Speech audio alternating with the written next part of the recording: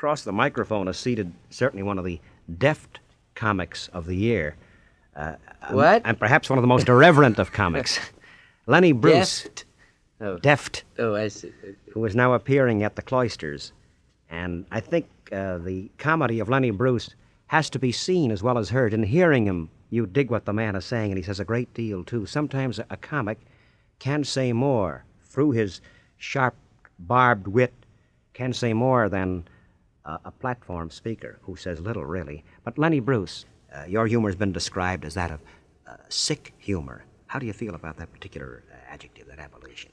Well, I feel that sick is just a nebulous word. It's just a sort of a hack writer kind of thing. They like comparison. The same as you'll ask a guy, what's the beat generation, what's beatniks? It's just a word they found, and it's sort of a commercial now to hang on to it.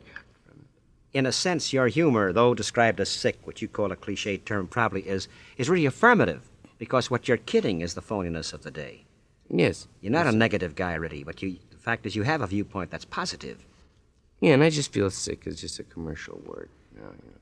There was something you were about to say earlier about the low rating of audiences, which may lead into a new field, the field of television itself, the biggest field of mass communications. What I feel, there's a big problem in the industry today, and people are always screaming about there's bad television, bad this or that. And I don't think anyone has ever approached this facet. Secretaries are very bad. This is sort of weird. Secretaries, outer office people who become monsters. Now, you'll get a guy, a writer, right? We'll say a song plugger. You get a very sensitive guy, and he's written a tune. Now, he goes, and he's got this tune. Who do you want to see? Oh, I'd like to see Mr. Anderson. Do you have an appointment?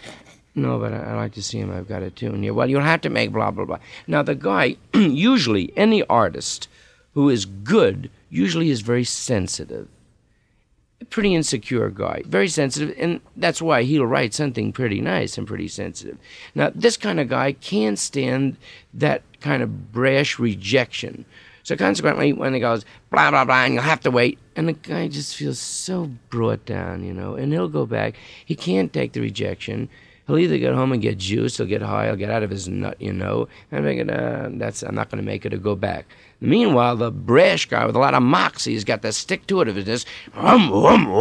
He'll stay there, he'll sit in the outer office, he'll make it, and he's the guy who'll finally the material will get through, and it'll be probably second rate. In the meanwhile, the guy who has some sensitivity, that stuff will never be seen. And if they knew, big agencies, how many secretaries, and even on phones, how little sensitivity they have, they'll just keep you hanging, Nothing can bring a guy down more than to call some cat and he's in conference, Well, this is an explanation we haven't heard till now. That really brings you now. You yourself probably have waited some time. Instead of like the secretary saying, well, sit here and maybe talk to you a little or make you feel a little relaxed. It's so cold. There's such a militant attitude, that's well, really the fact that frightening. you, obviously a sensitive comedian, are scoring, I think, is a happy sign, is all in favor of what may be taking place. Well, I never scored with any of the secretaries, if that's what you're inferring. If we may just plug, you're more than a plug, I think we should suggest very strongly to the audience the album that you've put out for Fantasy.